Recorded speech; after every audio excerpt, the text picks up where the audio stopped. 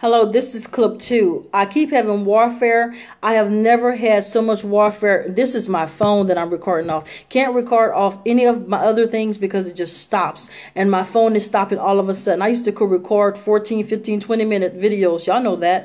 And all of a sudden it stops me. So I know that you know the enemy.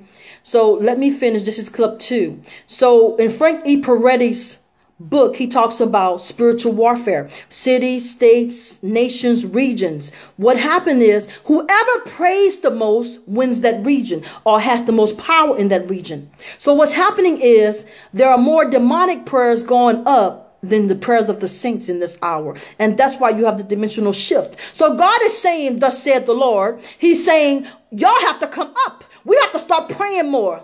Come on, somebody. Not that entertainment spirit. Just want to get people to, oh, she tore it up or he tore it up or they sound good. Ain't nobody caring about that in this hour because souls are needing to be saved. People are need to be breaking the bondages off of there. Spiritually, mentally, people are getting killed by these demons. This stuff not no game. Come on, somebody. So it's time to go back to the threshing floor. It's time to go back to God. But only the pure saints can do it. But some of you are so tainted, God says.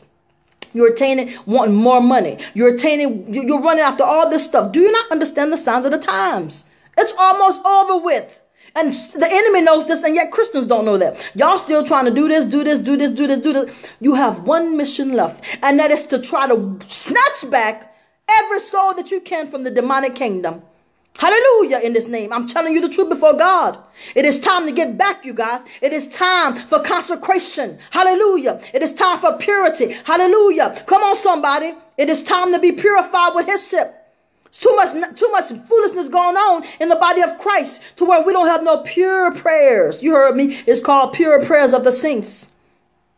Prayers of the righteous availeth much, God says in his word. Come on, somebody. That's why the enemy don't want unity. That's why he's creating all this stuff, even this race wars. He knows that divided we can conquer nothing. Come on, somebody. That's why he has come right in the church, sitting up, dead up in the church, preaching dead in the church. Come on, somebody. The enemy knows the Bible more better than some of you. Come on, somebody. I didn't mean to say more better, but better. He knows it. He knows that word in and out. He knows the division. And another thing, some of y'all trying to cast out demons in y'all church. How is Satan going to cast out Satan? You heard me. It's time to return back to the oracles of God, God says. And if y'all get a chance, please read that book by Frank E. Peretti. It's called Piercing Through the Darkness. That's what we have to do. Because there's been a paradigm shift. And the enemy thinks that he's winning. He knows he has but a short time because this is it. So he's trying to take everybody he can with him. And they're doing a good job, by the way, which I rebuke in the name of Jesus. So it is time for us. I rebuke it in the name of Jesus. So it is time for us to take our positions as warriors in the kingdom of God.